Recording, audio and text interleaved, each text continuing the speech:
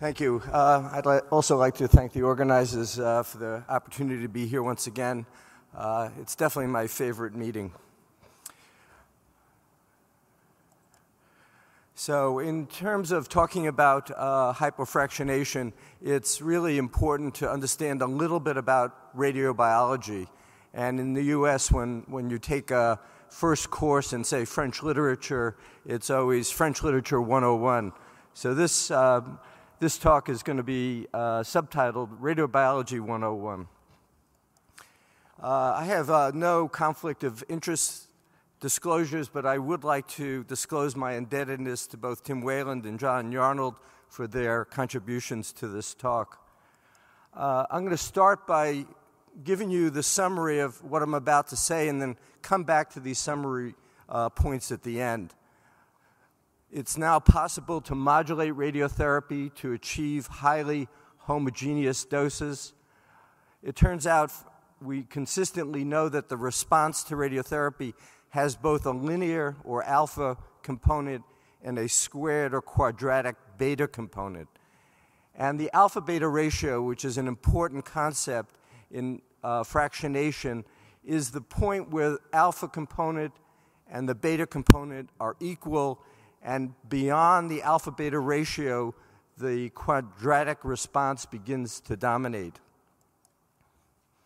We know that the alpha-beta ratio for normal tissues is about 3. It was initially thought that the alpha-beta ratio for all tumors was about 10, so that daily doses in the range of 1.8 to 2 gray protected normal tissues, as I'll show you. But recently we've learned that the alpha-beta ratio for breast cancer is about 3, which is what it is for normal tissues, and that radically alters how we think about fractionation.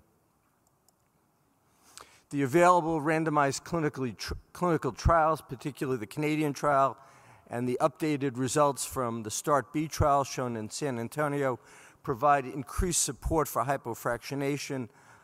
This approach is clearly indicated in many patients, and I believe will be increasingly used in the future. So what do we mean by hypofractionation? Conventional whole breast irradiation is 1.8 to 2 gray per day, given for about 5 weeks, and frequently is followed by booster radiation.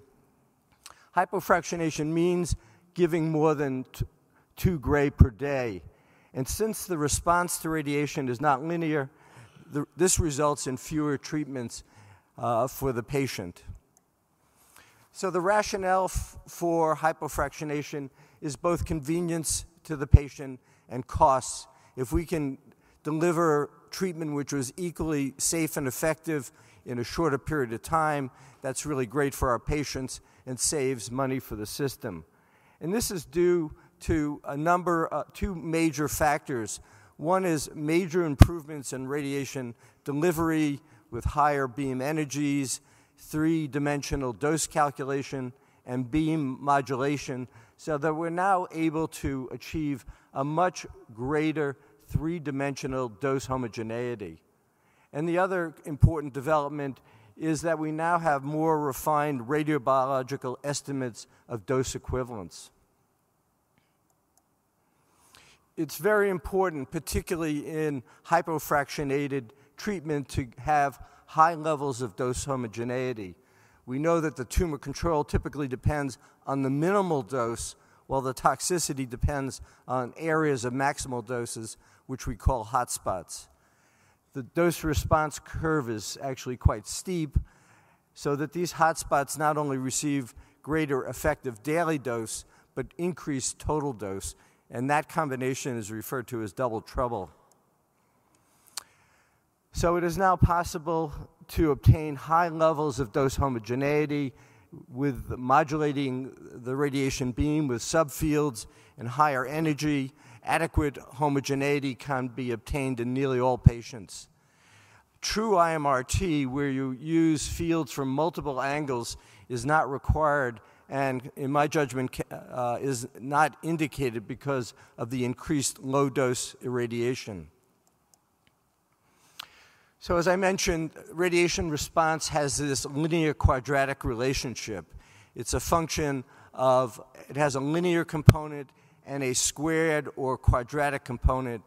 And this has been shown in multiple systems to be the relationship in cell culture, in animal models, and in the patient. The alpha-beta ratio is the point where the alpha and beta components are equal, so that beyond the alpha-beta ratio, the quadratic component dominates. So the alpha-beta ratio of 3 is shown on the upper curve, and the alpha-beta ratio of 10 is shown in the lower curve. And so the alpha-beta ratio here at 3, you begin to see the quadratic response dominating. With the alpha-beta ratio of 10, the quadratic response begins to dominate only at 10 gray, which is well beyond where this is drawn. We know from multiple studies that late responding normal tissues, which is what we most care about in radiotherapy, for example, fibrosis in the breast, has an alpha-beta ratio of 3. And early responding normal tissues, like the skin, have an alpha-beta ratio of 10.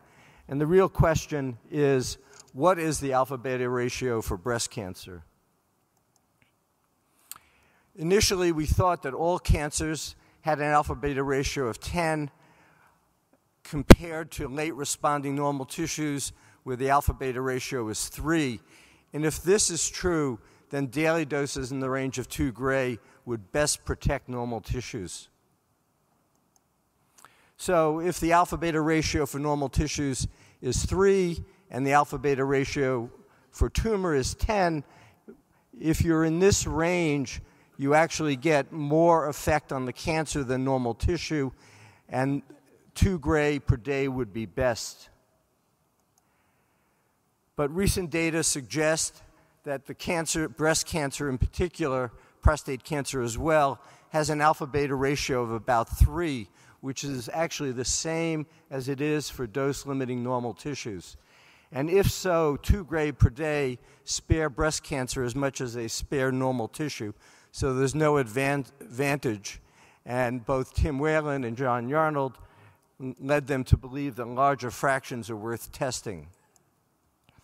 Of course, in going to larger fractions, we're concerned about potential effects on late responding normal tissue, late toxicity, so we need substantial long follow-up.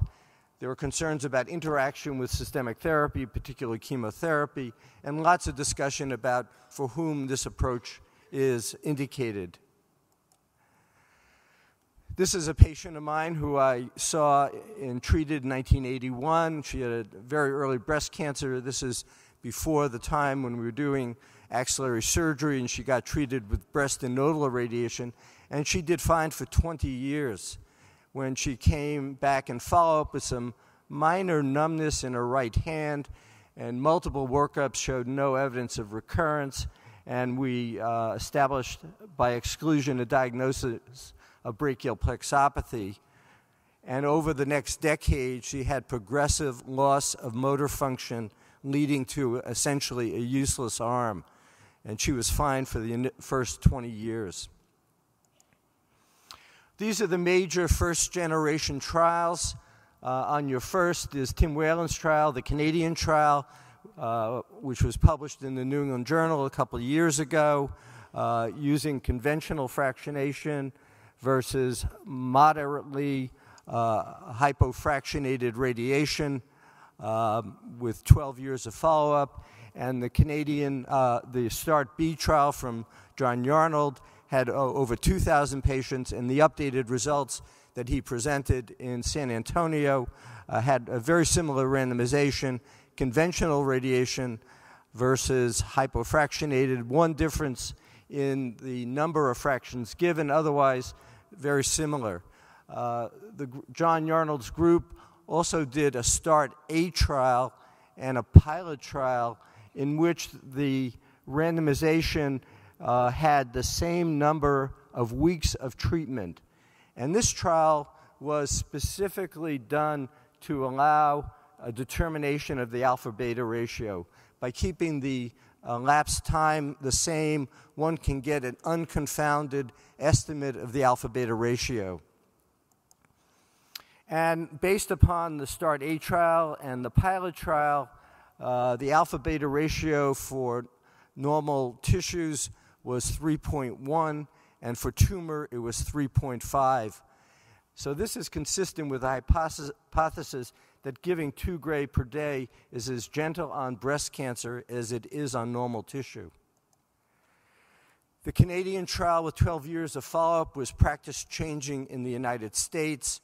And as I mentioned, the updated results of the START trials were just presented in San Antonio, and together they provide justification for increased use of hypofractionation. These are the Canadian results shown from the New England Journal. On your left are cosmetic results comparing hypofractionated treatment and conventional fractionation, showing absolutely no difference. And also on your right is local tumor relapse. Again, the two arms are superimposable. These are the START-B trial results. On your left again are freedom from adverse effects. And if anything, the hypofractionated patients are doing somewhat better than the patients treated with conventional fractionation. And if one also looks at rate of local tumor relapse, the hypofractionated arm is doing slightly better. It's important to think about who were the patients in these trials. They tended to be favorable patients. The vast majority were ER positive. Very few were grade 3 or ER negative. Less than 25% or less were under the age of 50.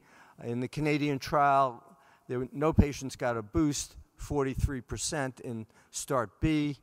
Nodal radiation was not allowed in the Canadian trial, and 7% in the START-B trial, and very few patients got adjuvant chemotherapy. So the generalizability of the results, the patients in these trials were older with more favorable cancers, with chemotherapy and boost not routinely used. 2 years ago, or maybe a little over a year ago, ASTRO established guidelines for the use of hypofractionation, restricted to patients who are 50 and older with T1, T2 cancers that are node negative, getting breast-conserving therapy, no chemotherapy. They recommended the treatment to our neighbors to the north, the so-called Canadian fractionation. One had to have no heart in the field. There was no agreement about the use of a boost, and the dose homogeneity had to be within 7%.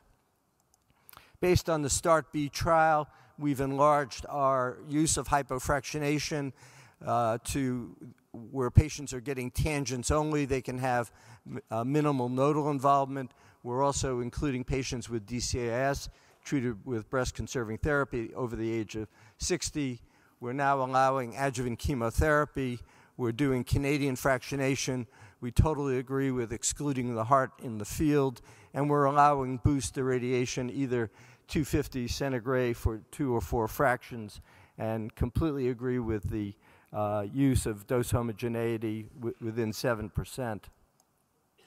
There are a number of clinical trials in progress. Many of these are from John Yarnold's group, and some of them are really quite innovative and very interesting. The FAST trial, where we saw 2-year results published, compares standard fractionation to weekly doses of 5.7 and 6 gray once a week, all given over 5 weeks. And this is going to allow us to look at the alpha-beta ratio extended well beyond the alpha-beta ratio itself, to test whether the formula that we use is accurate beyond the alpha-beta ratio. The hypofractionation that we're now using is below the alpha-beta ratio, so it's definitely quite safe. We're going to have to really see how this looks. There are a number of studies both in Europe and in the US looking at integrated boosts, another way to hypofractionate. So there are exciting times ahead in terms of how far we can push hypofractionation. So in summary, it is now possible to modulate radiation to achieve highly homogeneous doses. The response to radiation has both a linear alpha and a quadratic beta component. And the alpha-beta ratio is the point at which the alpha and beta components are equal, and so that beyond this point, the quadratic response begins to dominate. We know that the alpha-beta ratio for normal tissues is about 3. It was initially thought that the alpha-beta ratio for all tumors was about 10. And if that's true, then daily doses of 2 gray protect normal tissues. But we now know that the alpha-beta ratio for breast cancer is about 3. The available randomized clinical trials, particularly the Canadian and START-B trials, provide increased support for hypofractionation. This approach is clearly indicated in many patients, and it's my anticipation that we're going to increasingly use this approach. And I can tell you on a personal level that the use of hypofractionated whole breast irradiation at our center has been very well received by our patients and other clinicians. Thank you very much.